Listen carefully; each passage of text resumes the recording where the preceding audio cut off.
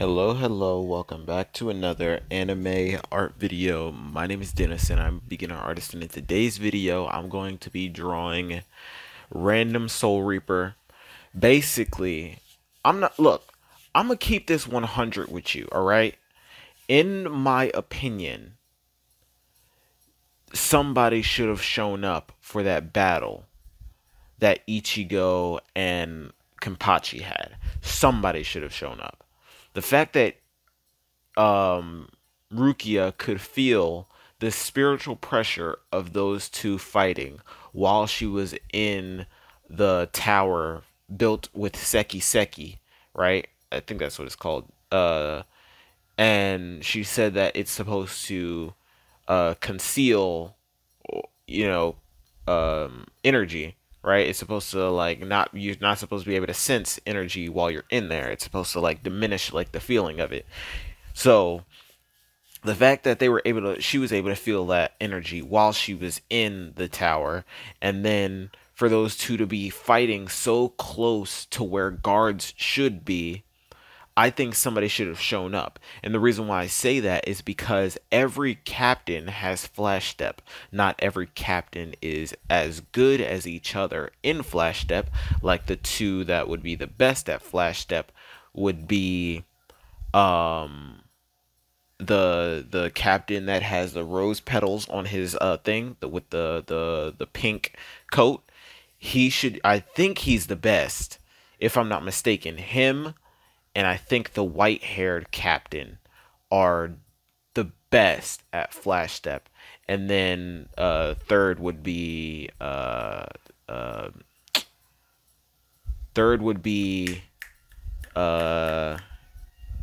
what's her brother's name? Why am I drawing a blank?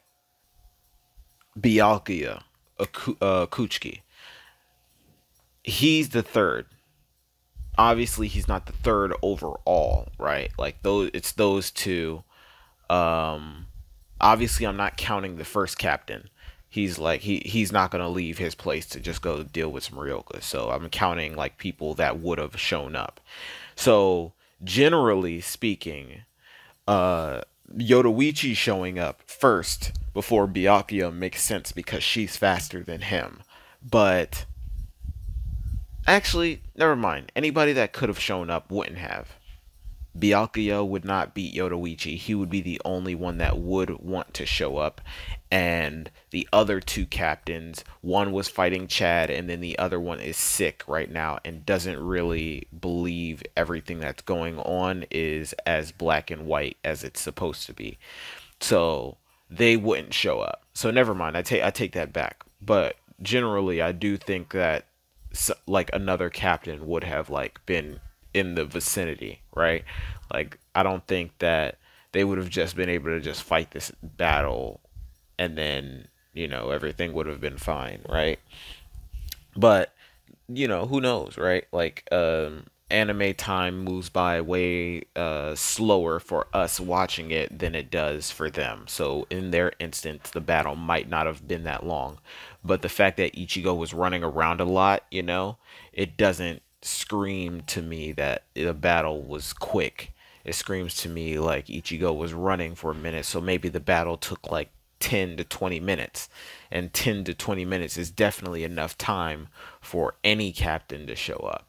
Maybe they did. Maybe they felt Kenpachi's energy and they're like, oh, well, I don't have to go over there. Whoever's fighting him is going to die, right? And if that's the mentality that they had, which most likely that probably is the mentality that they had, it makes sense. But I'm just saying, like, like somebody probably would have been in the vicinity, right?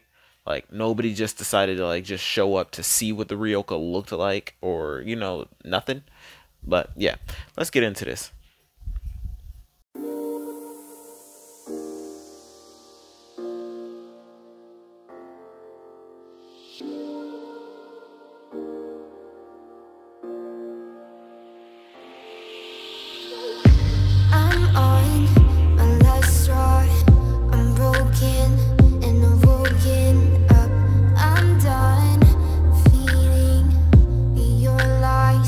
I've had enough.